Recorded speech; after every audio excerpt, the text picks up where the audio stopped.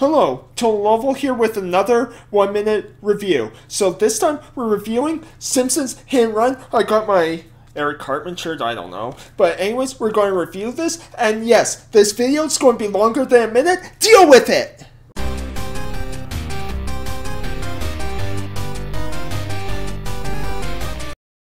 So, every Simpsons game rips off something, and this time Hit and Run is ripping off Saints Row.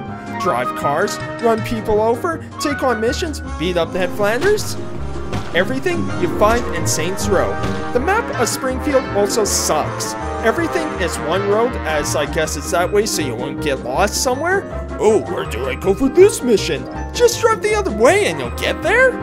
Also, these mission setups are dumb. Drive one way to collect objects, then drive back the other way for other objects, then to deliver them to some random citizen of Springfield? Oh, in a very short time limit?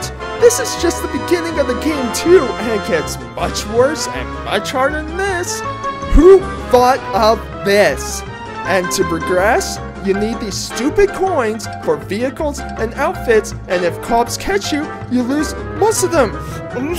Why? Why? So just stay away from Family Guy's Hit and Run, please. So yeah, I'm not happy with Simpsons Hit and Run. It's way too hard, especially later on in the game, and everything about this game is such a ripoff. No one should play this, and hold on, wait a minute!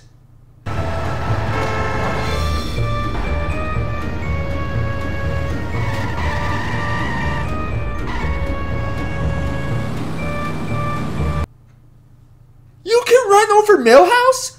I take everything back! This is the greatest game ever!